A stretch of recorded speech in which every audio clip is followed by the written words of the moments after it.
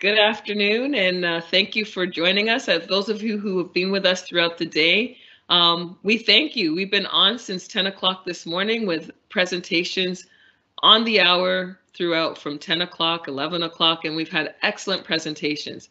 Right now, we're going to roll up to story time.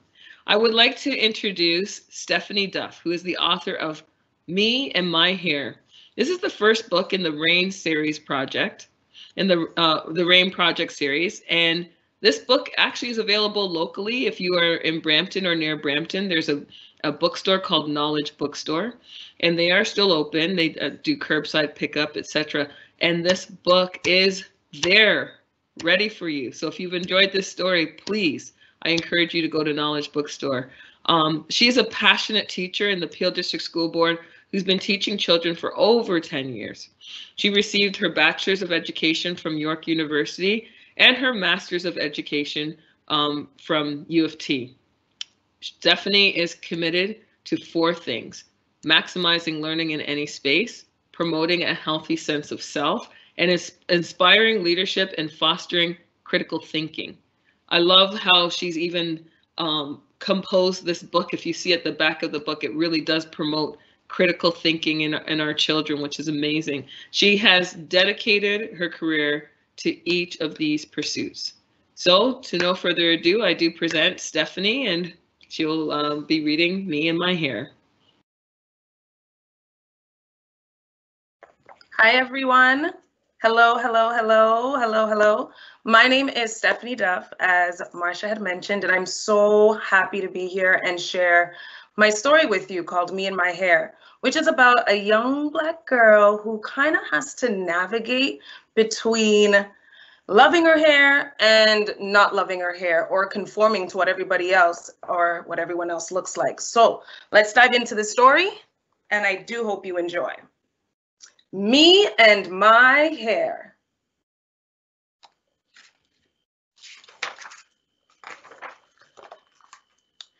Ring, ring, ring, my alarm clock jolted me out of my sleep. I swung my hand to turn it off and suddenly felt knots in the pit of my stomach. I was nervous. It was my first day at my new school and I didn't know what to expect. Will I make friends? Will my teacher be nice? After convincing myself it will be a good day, I finally made it out of bed, had a shower, brushed my teeth, and got dressed. Just then, my mom called from downstairs. "Rain, breakfast is ready. Hurry up or you'll be late for your first day." "Coming, Mom," I replied. I took off my satin bonnet slowly and smiled as I looked at my new hairstyle Mom did last night. I always get a new hairstyle before the first day of school. It is the best part of going back to school. Perfect, I said to myself as I went downstairs for breakfast. And there's Rain getting up. She has her satin bonnet on. For those of you that may not know, a satin bonnet is often used in our Black community by young Black girls and Black women to help keep moisture in our hair. And there she is getting ready. "Rain, are you nervous about your first day?" Dad asked. "A little bit," I said as I hurried to finish my oatmeal. "Well, remember what we always say. You are smart, you are beautiful, and you can overcome anything." "I know, Dad," I said as I began to run for the school bus. So when I got on the school bus, I found an empty seat and stared out the window and began to think about what my day would be like. And there she is.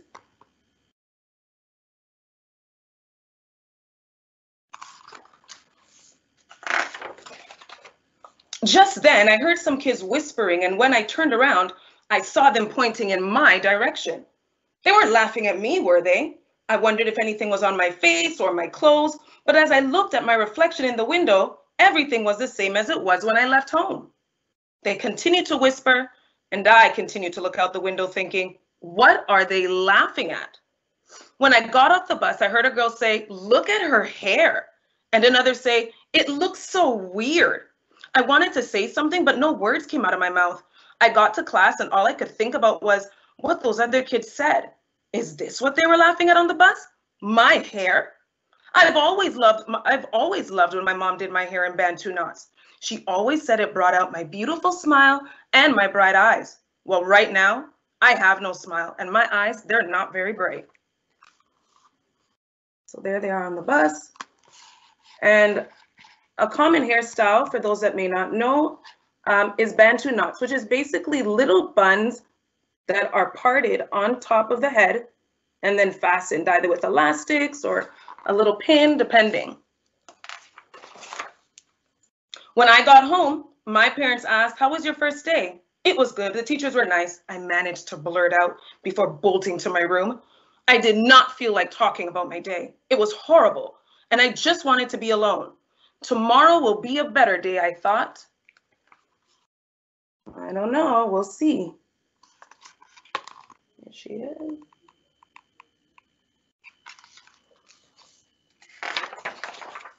But it did not get better. It got worse. I was sitting at my desk and I could hear other kids chuckling behind me. One girl even tried to touch my hair. I heard them say, "What is going on with her hair? Is it supposed to look like that? Why is it sticking up like that?"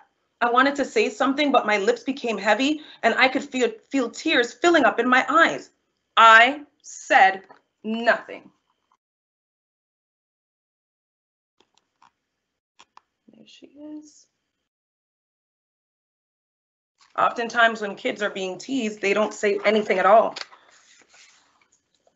This happened every day, and for the first time in my life, I hated my hair. Every coil and every curl suddenly became my biggest enemy. I need to fix this, I thought to myself. So I started to think about different things that I could do. So in this one, you see she's thinking about cutting it all off. And over here, we see she's thinking about putting on a hat. But with a nice big afro like that, a simple cap just won't do it. I know what to do. I watched my mom and sister use the flat iron on their hair to make it straight. Now it's my turn. If I make my hair straight, it will look like everyone else, and nobody will bug me about my hair anymore. When I got home, I quickly ran to the bathroom and plugged in that flat iron, and just as I was about to pass it through my hair, the bathroom door swung open. And so here's Rain thinking about straightening her hair with a flat iron. And for those that may not know, when you have a big afro like this, it's tiny, tiny curly coils that make up that afro. And so when a flat iron goes into those tresses, it becomes straight. It straightens out all the curls. And you can see here how she's imagining her hair straight. "Rain, what are you doing?" my sister Candace yelled as she grabbed the flat iron out of my hand. "I don't like my hair anymore," I cried. "The kids at school keep teasing me. I want hair like theirs because it's long and beautiful, and I'm sure nobody laughs at them." "Rain, straightening your hair is not going to solve your problem, but I know what will." "Okay, well, what will solve my problem?" I said eagerly. "I think it's time you take a trip to the hair salon. You will find your answer there," Candace replied. So on Sunday afternoon, Mom and I headed to the salon. "I can't wait to get there. How much longer?" I shouted from the back seat. "Oh, we're almost there," Mom replied. I know Candace told Mom about me wanting to straighten my hair, but she didn't say anything to me yet. So I looked out the window as she pulled up to the salon, and the name on the outside read, Maxine's Tresses.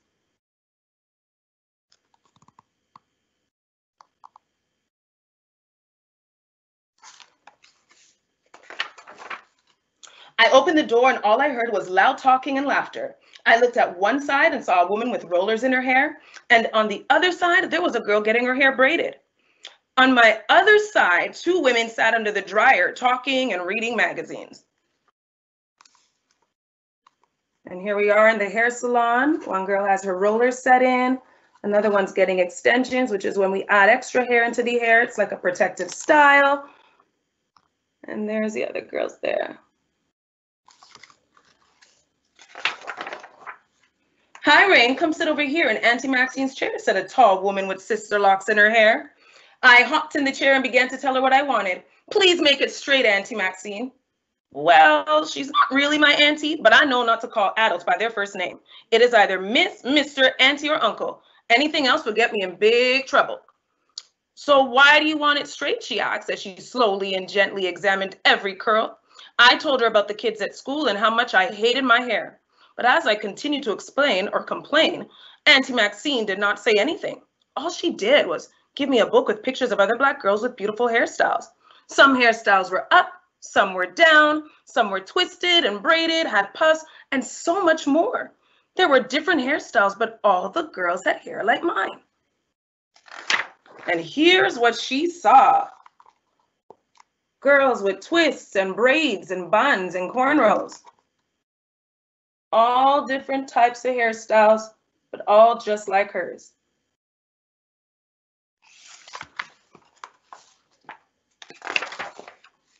I looked up at Auntie Maxine and said, I didn't know hair like mine could look so beautiful. She stooped down and looked me in my eyes and said, your hair is beautiful, just the way it is, Rain. And don't let other kids tell you different. Changing it because of what people say is not the right thing to do. If you care too much about what everyone thinks of you, before you know it, you will change everything about you. So first take time to learn and love your hair, just the way it is. Oh, you're right, I said happily. I'm going to love my hair just the way it is and tell others to do the same.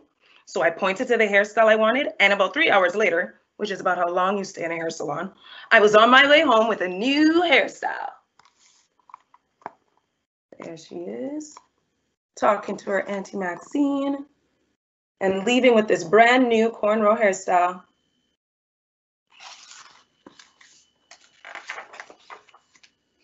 So how did you like the hair salon? Did you learn anything new, Mom asked? I loved the hair salon and I love my hair. I learned that I may not have hair like everyone else, and that's okay. I don't need to change who I am just to be like everyone else. We're all made different and we are all beautiful, just like you and Dad always tell me. Mom smiled and repeated, yes, we are all beautiful.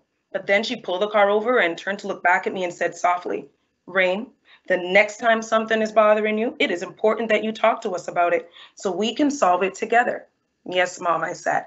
So on Monday, I saw kids laughing at my hair again, but this time, instead of feeling sad about it, I walked over to them and boldly said, why are you laughing at my hair? They looked at each other and said, because it looks so weird. It's not weird, it's just different, and different is not bad. Everyone in this school has different hair. So to one of the girls, I said, I like your hair because it's a beautiful red. And I turned to the other girl and said, and your hair, it has nice loose curls. See, we can each like each other's differences instead of laughing at them. There they are.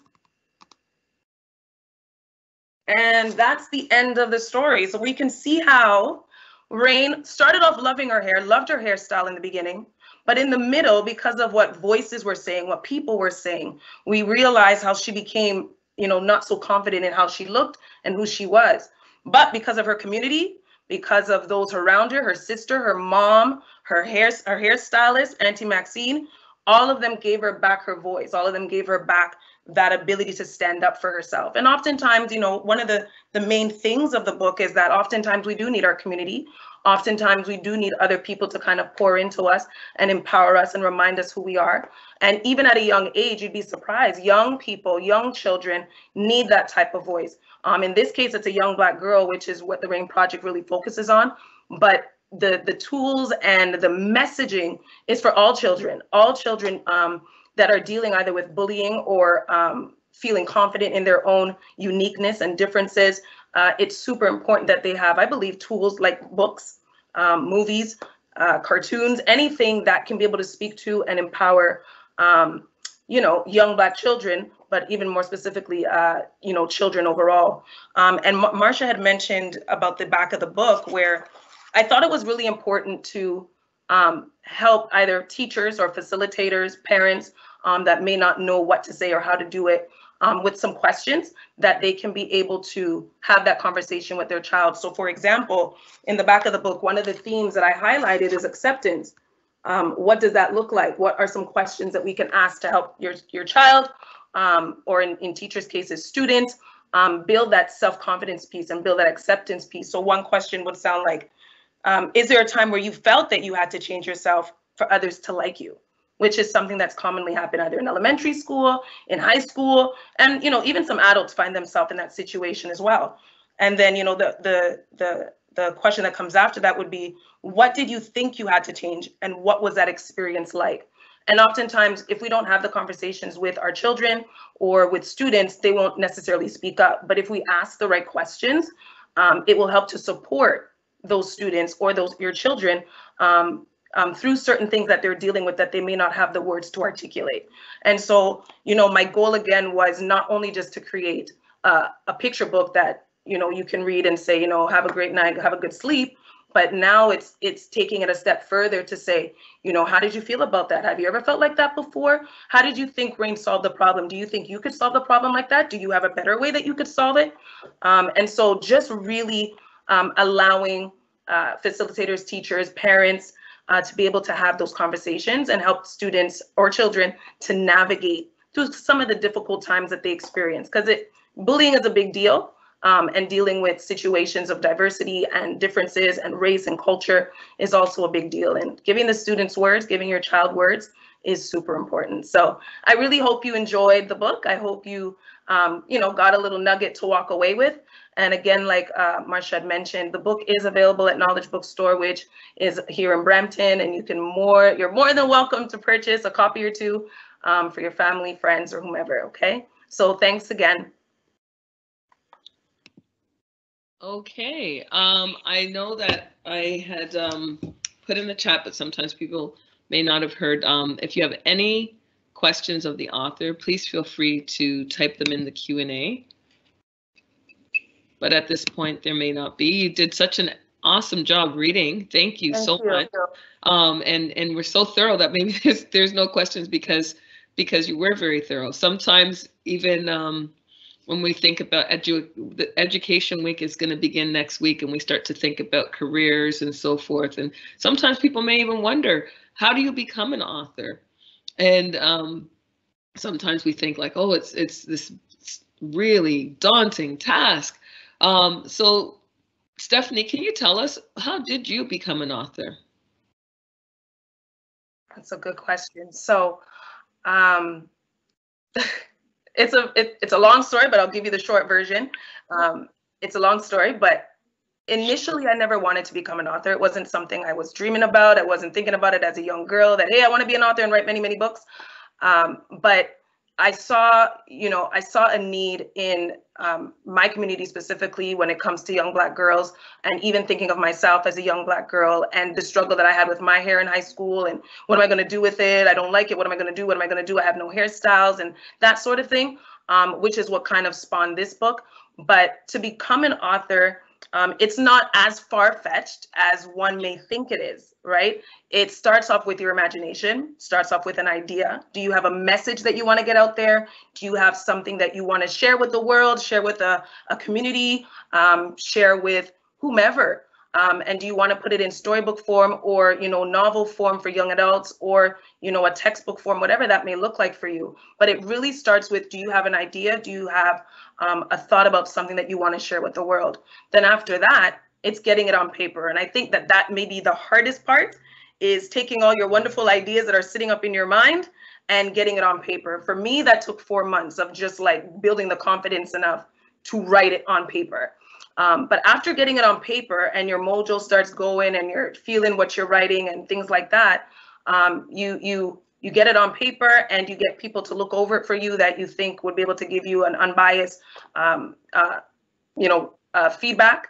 And then find a few editors, whether it be online through Fiverr or someone you may know, getting, you know, university students that are into English that you might be able to pay for and help you to edit your work.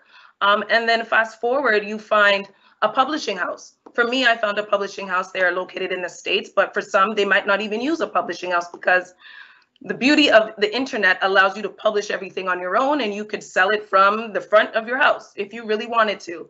And it just depends on what your reach, what you want your reach to look like.